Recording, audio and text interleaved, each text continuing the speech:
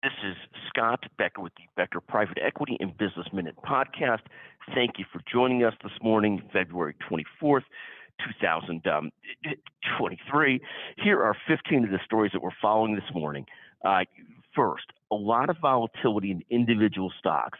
So this is aside from all of the notes that we'll have today. Generally, people ought to, unless they really think they know something about that stock, avoid investing in individual stocks or view it as a small part of their portfolio. Instead, invest in whether it's index funds, mutual funds, or of a very diversified portfolio. My own preference as a core holding is the Vanguard S&P 500 index, the VOO, and then short-term treasury bonds and other stuff we'll explore with. But a lot of volatility in individual stocks. In our first several stories, we'll talk about some of that. Second, Domino's Pizza fell 12% yesterday on lowering demand for pizza delivery.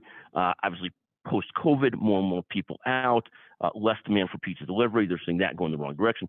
3, Wayfair, which was also a COVID darling, an internet sort of furniture store, dropped 23% yesterday as they reported a huge loss of customers.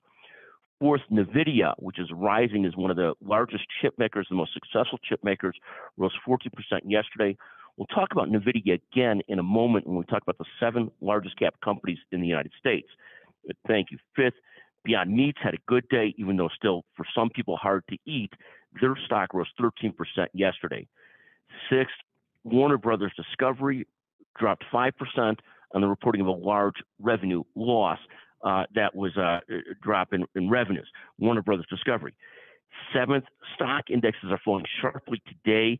This is after a core inflation report came in higher than expected.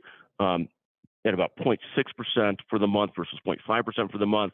People were hoping for 0.4%, but leads to the belief that the Fed will keep on having to raise interest rates.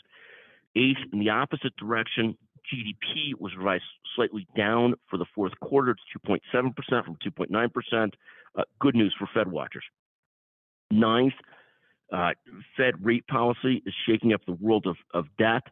There's an article today about how muni debt is coming under pressure as the Fed funds rate raises and treasuries become so attractive.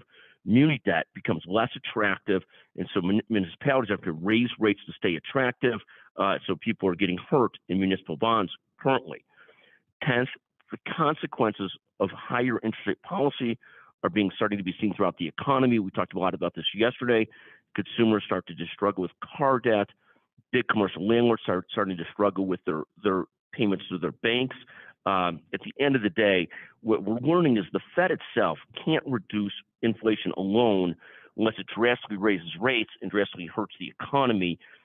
This is, of course, a suboptimal solution to having the Fed do this alone. They probably need work from the government in slowing down in the federal deficit, which adds inflation to the economy. 11th, Bitcoin has fallen back to below 24,000. So that plays through. 12th, the 10-year this morning opened at 3.88%. Actually, it's gone higher this morning already. 13th, the 1-year is above 5%. It opened this morning at 5.05%. 14, oil is at $76 a barrel. We'll see how that plays through, but at least that gives some consumers some relief at the pump that oil and gas is not such a high price. 15th thing that we'll note today is the 7th largest market cap companies in the U.S., with Nvidia rising, are as follows: Apple, Microsoft, Google, Alphabet, Amazon, Berkshire Hathaway, Tesla, which remains incredibly resilient, and Nvidia, the chip maker, which has just done fantastic. So those are 15 of the stories we're following this morning.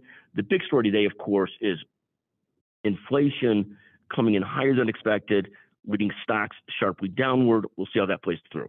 Thank you for listening to the Becker Private Equity and Business Minute Podcast. Thank you very much.